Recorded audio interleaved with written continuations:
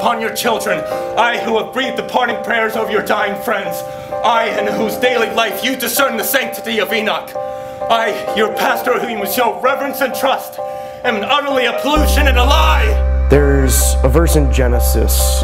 Joseph is talking to his brothers after they found out he's a pharaoh, after they've sold him into slavery. And what he says to his brothers, he's like, what you intended for evil, God used for good. I think that's echoed in a lot of what happens, especially towards the end.